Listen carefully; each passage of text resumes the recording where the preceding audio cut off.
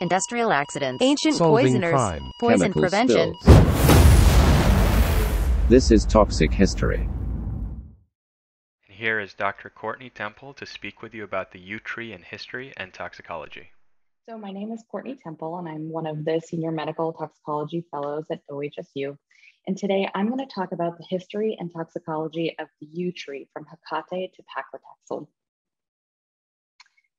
So the yew tree, affectionately known throughout history as the tree of life and death, has been prominent in ancient texts. Permeating through literature as stories of folklore, religion, and warfare, it has also been highlighted in beliefs of fertility and immortality, as well as death. In both medicine and mythology, the yew has poised itself in history as not only a religious and cultural feature, but has made its way to modern medicine in the form of a therapeutic agent. Today, I'll talk about the toxin associated with the taxus species and the mechanism of action, along with the current treatment strategies for poisonings, and perhaps the lesser known, but incredibly interesting portion of the whole topic, the historical significance as a poison to its transformation as a modern day drug. So the yew family is recognized as at least 15 species, including the Taxus baccata, the European yew, the Taxus brevifolia, the Pacific or Western yew, the Taxus cuspidata, the Japanese yew, and the Taxus canadensis, the American or Canadian yew. They are conifer evergreens with red fleshy arrows where every component of the tree, except the flesh of the arrow, from the bark to the needles to the seeds, is known to be toxic. Taxus baccata is found throughout Europe and from Turkey to Iran, ranging into North Africa. Some of the largest and oldest trees are found in Northwestern Europe. Knowledge of the poisonous yew has transcended civilizations across millennia. Hecate, a goddess in ancient Greek religion and mythology, has been associated with magic, witchcraft, knowledge of herbs and poisonous plants, and sorcery.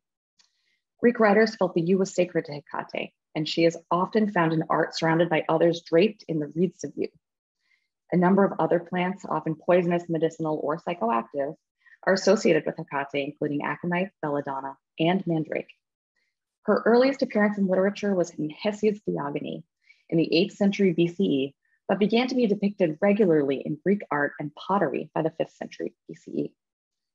As an interesting aside, taxus is thought to be derived from the Greek word for yew, toxos, similar to the word toxin, meaning bow, and toxicon, the word for poison. There are innumerable mentions of yew throughout historical literature, but the following are some of the most interesting and notable writings that I came across. In the Alexipharmaca, a poem about natural remedies, Nicander of Colophon, a Greek poet thought to have lived and written about flora and fauna during the 2nd century BCE, writes, "See that you do not pluck the dangerous pine-like yew of Alida. It is the giver of lamentable death, and only a copious draught of unmixed wine can bring instant help when it chokes the pharynx and the narrow passage of a man's throat." In writings by Caesar, it is suggested that Catuvolcus, the chief of the Eburones, poisoned himself with the yew rather than surrender to Rome. Catuvolcus, who reportedly died in 53 BCE, was king of half of the country of the Eburones, a people between the Meuse and the Rhine River.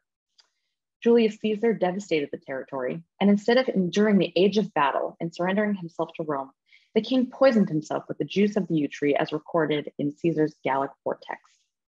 There are other notes of wars and siege where soldiers would commit suicide either by their own sword or poisons from the Ex Arboris taxus, or the yew tree.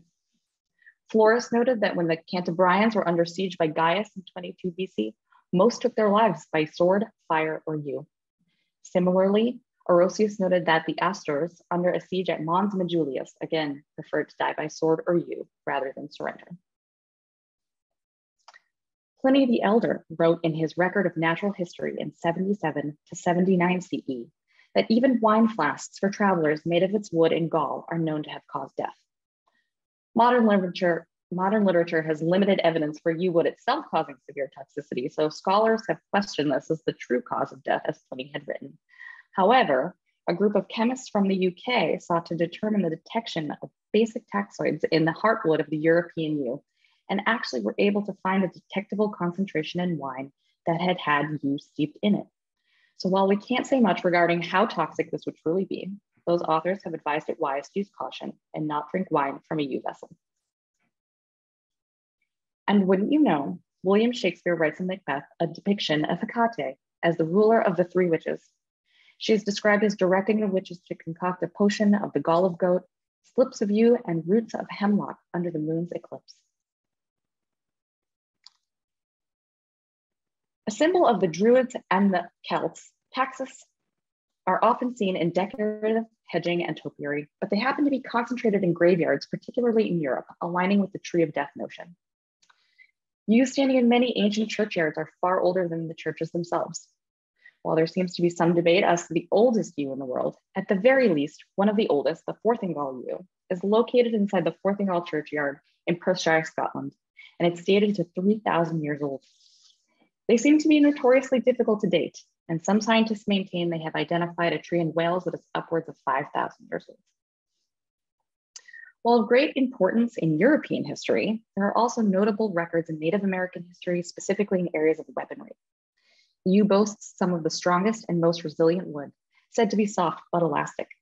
In fact, the oldest spear, the Clacton spear, or the Clacton spear point, is the tip of a wooden spear discovered in Clacton-on-Sea in eastern England in 1911. It is thought to be over 400,000 years old. So farmers have been aware for many centuries of the toxic effects of yew on their livestock. It was often said that the first sign of yew toxicity in animals and cattle was to find them already dead. However, the first description of yew poisonings in the British literature appears to be that by Hurt in the Lancet in 1836.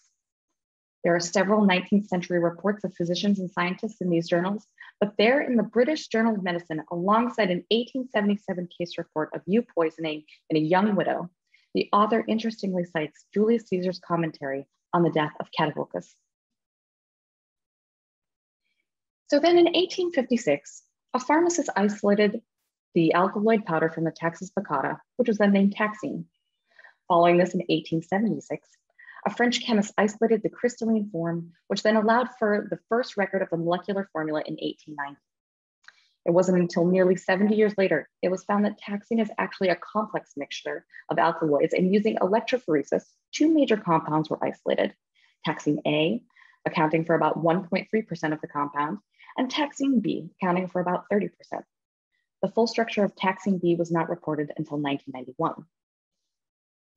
The toxic effect of the yew has been directly attributed to these taxine alkaloids, which again are present in all parts of the plant except the red arrow. Taxine B has been shown to be more potent than A in animal models and is likely the major offender in cardiac toxicity. While both act as sodium and calcium channel antagonists, taxine B in particular increases the AV conduction, prolongs QRS, and depresses myocardial contractility, has been likened to verapamil and other calcium channel blockers. In some animal models, direct cardiac myocyte activity has been shown after inability to reverse effects with atropine or vagotomy. The estimated lethal dose in humans is about 0.6 to 1.3 grams per kilo, which equates to about 3 to 6.5 milligrams per kilogram of taxine, assuming 5 milligrams of taxine per gram of yew, which is roughly equal to about 50 grams of yew needles. But lethal intoxication of the plant is rare. Most ingestion incidents are accidental, small volume, and show minimal or no toxicity. Patients who ingest a lethal dose frequently die due to cardiogenic shock despite aggressive resuscitation efforts. Clinical manifestations of yew poisoning include dizziness, nausea, vomiting, diffuse abdominal pain, and initial tachycardia, followed by a bradycardia, seizures, respiratory paralysis, and death. The ineffectiveness of traditional resuscitation strategies, as well as the presence of complex and difficult to interpret dysrhythmias, are well documented in the modern literature. Treatment strategies are typically aimed at aggressive care and advanced life support, as there is no antidote. However, 19th century physicians regularly tried leeches, antiemetics, and other popular cure-alls in an attempt to mitigate known poisonings. Today, target strategies targeting the myocytotoxicity and hemodynamic instability are a mainstay. Atropine, amiodarone, lidocaine, sodium bicarbonate are frequently reported, though there seems to be some varying success with bicarb, in particular in animal model literature. Digoxin immune fab has been proposed as a treatment strategy based off structural similarity between digitalis and the taxine molecule. Hemodialysis may be considered for the profoundly acidotic patient, but will not be useful in toxin removal. Extracorporeal life support, however, does appear promising in case reports and may be life-saving in severe ingestions. Some suggestions of intralipid have recently been posed for the lipophilic taxus toxins, at least as a bridge to ECMO. Many recent case reports and reviews have noted that these ingestions are very difficult to treat.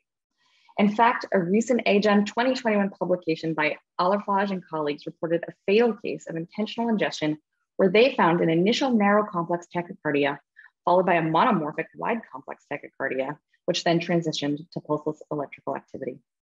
This patient actually underwent gastric lavage, received activated charcoal, DigFab, lipid emulsion therapy, transvenous pacing, and ultimately does not appear to have survived to make it to ECMO. Another 2021 report specifically talks about ECMO as a bridge therapy, where there are about 10 or 11 cases where ECMO has been used as the bridge until elimination of active metabolites.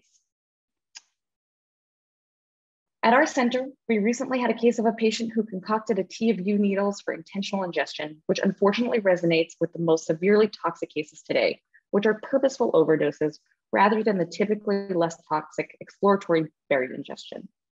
The EKG gives you a sense of the cardiotoxicity she began to exhibit just 30 minutes post-ingestion. Unfortunately, despite ACLS efforts by EMS, that patient died in the field just 40 minutes post-ingestion, likely to refractory cardiogenic shock. She did not undergo any advanced interventions. However, we were able to send samples for analysis, which identified the presence of taxane B. Lastly, the U tree has played a significant role in modern therapeutics. In the 1970s, Dr. Wani and Wall of the National Cancer Institute discovered paclitaxel or Taxol, which was isolated from the bark of the Pacific yew tree.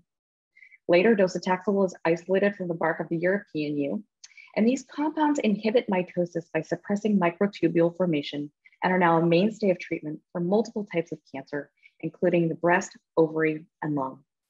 Today, it is recognized on the World Health Organization's model list of essential medicines. And so, from the times of association with Greek goddesses, druids, and other ancient peoples to suicide and warfare, and now targeting rapidly dividing cancer cells, it seems historically in both folklore and medicine, they got it right. The yew is in fact the tree of both life and death.